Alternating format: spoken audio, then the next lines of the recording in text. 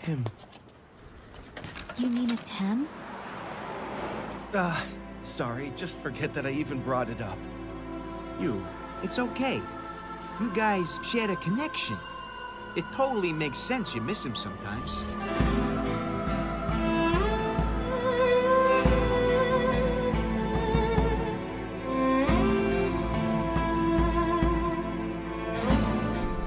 You used to be a part of me. Yeah. And the handshake, and there he goes. Oh my God. Dinka Boy takes it on with Pancakes. Is the winner of YCS. I wish I just had one more chance to let him know what he meant to me.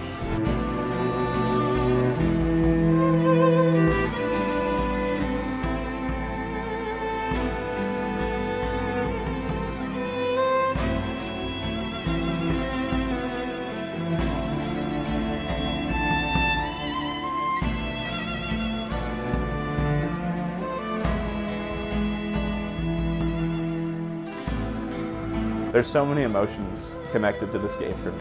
This is a big part of my life, and it means a lot. It's something that I will hold on to for the rest of my life.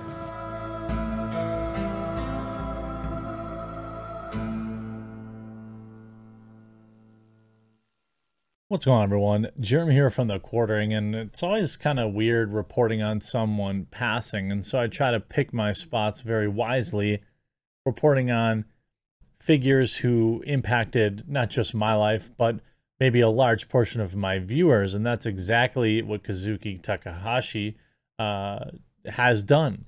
The creator of Yu-Gi-Oh!, not just the anime, but the card game. Now, I'm not a big fan of the anime. I know many of you have been trying to get me into it over the years. You bullied me into buying Berserk. I still haven't found any time to read it. Hopefully after I move, I can. But the card game I knew well. My community in the Magic the Gathering world, we intersected quite often with Yu-Gi-Oh! And I have a great affinity for anyone who put together a card game like that, that stood the test of time. Yu-Gi-Oh! And its secondary market problems were not his fault, but it made the game kind of hard to play. But or to collect, because the prices and the reprints were always frustrating. But like, that had nothing to do with the card game. The card game has stood the test of time, and really in a community where there's really, three major TCGs, and that's Magic the Gathering, Yu-Gi-Oh!, and Pokemon. There have been many others over the years that have tried to stake a claim. The Final Fantasy trading card game, quite popular in Japan. There's been a whole mess of TCGs here. Even the creator of Magic the Gathering put out kind of a standalone card game to try and compete with Magic, but nothing really could compete with Magic quite like Yu-Gi-Oh! Did. It was a very different community. There wasn't a lot of crossover from what I remember at the local card shops. Like some card shops, they sold Magic, and then different card shops, they sold Yu-Gi-Oh! There were probably players that played both, but you always knew and respected Yu-Gi-Oh! For its tournament size and for the secondary market and for the artwork in particular and the card stock quality and things of that nature.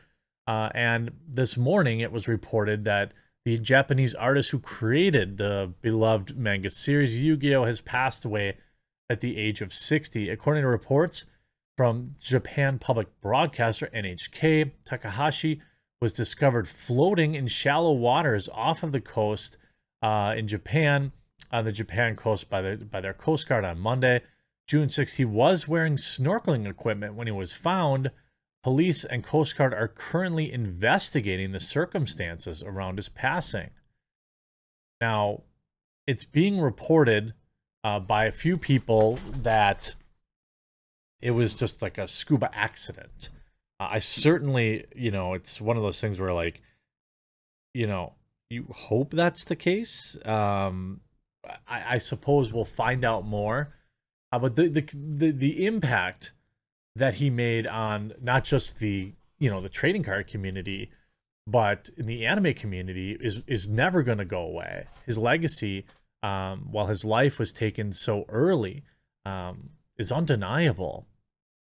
You say, originally from Tokyo, Takahashi became a star among manga artists thanks to Yu-Gi-Oh! For his first serialized work, the series was first published in 96 and ran until 2004. Following the story's success in print, Yu-Gi-Oh! Became a multimedia franchise with a hit anime series, numerous many video games, and card games, and more. Takahashi remained a key part of the series throughout his entire life, having most recently written the original story for Yu-Gi-Oh! The Dark Side of Dimensions anime film. Released back in 2017, he predominantly acted as a supervisor over many other projects in the franchise. While Takahashi has worked at several other projects, Yu-Gi-Oh! Will of course be his lasting legacy.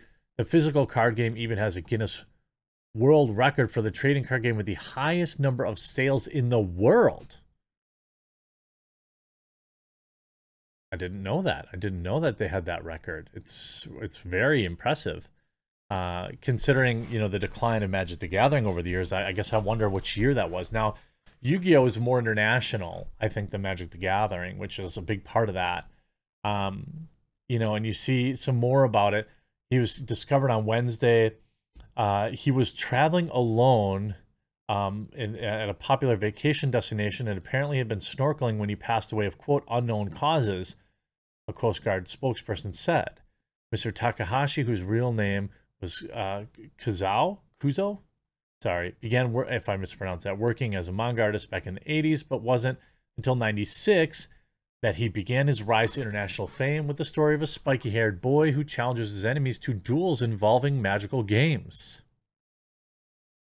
The story started off as a one-off, but ended up being running for nearly 8 years in the pages of popular Japanese boys' comic magazine Weekly Shonen Jump. Along the way, inspired movies, TV shows, video games, and collectible trading card game, which rivaled Pokemon as Japan's most recognizable cultural export.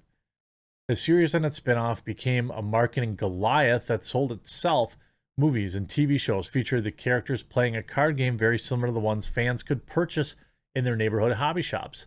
New cards have been released on a regular basis ever since, continuing to update even after the manga and anime had finished. Yu-Gi-Oh! Manga have made frequent appearances on bestseller lists, and trading card game has generated billions of dollars in revenue for its publisher, Konami. A new video game version released back in January was downloaded 30 million times in the first 3 months. Local firefighters discovered Mr. Takahashi's body at 11 a.m. Wednesday following a report from local tourists. The Coast Guard said, adding that it is investigating the cause. I'm assuming, I guess I'm not a doctor, but it's, you know, some sort of, I don't know, maybe embolism or something like, I guess I don't know, snorkeling, you don't go that deep. You're just, you know, you go down a little ways generally, unless you're, you know, super experienced. But, you know, I think, the impact that he has had in the community is very difficult to understate. I grew up playing, you know, collectible card games.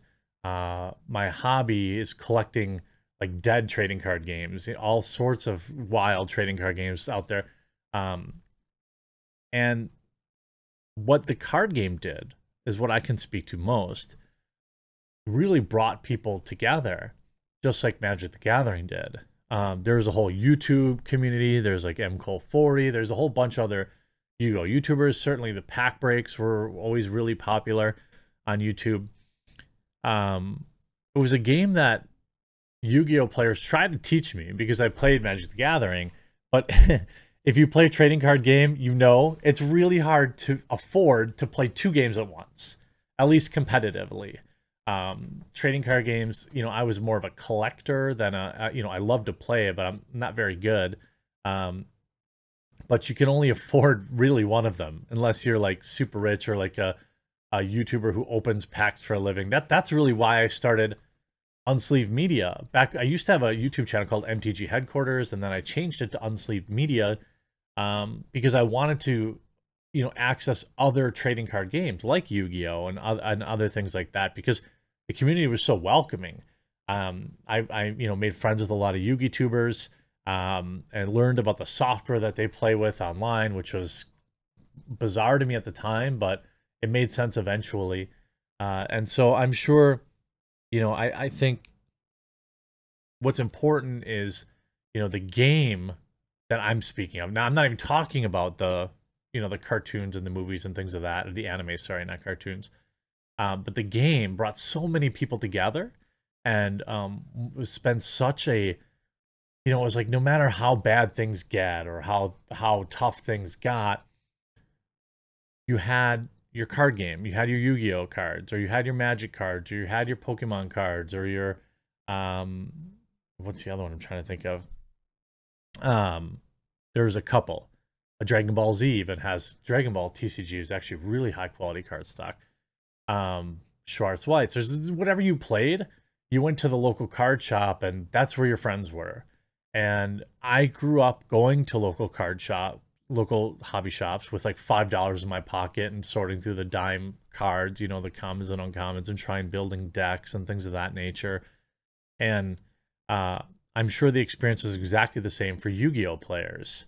And I think it's important that, that carries on. And hopefully there'll be some closure brought. Hopefully it was nothing weird, I'm assuming. But yeah, thanks for Yu-Gi-Oh! And the card game and the community, and I'm sure a lot of people are hurting today, but they'll never take away what he delivered to the community. So rest in peace, sir. And I'm not going to say I hope you enjoyed this video, because it'll be bad news, but we'll get on with the rest of the day's news like we always do. But let's not forget what Mr. Takahashi has delivered to the world.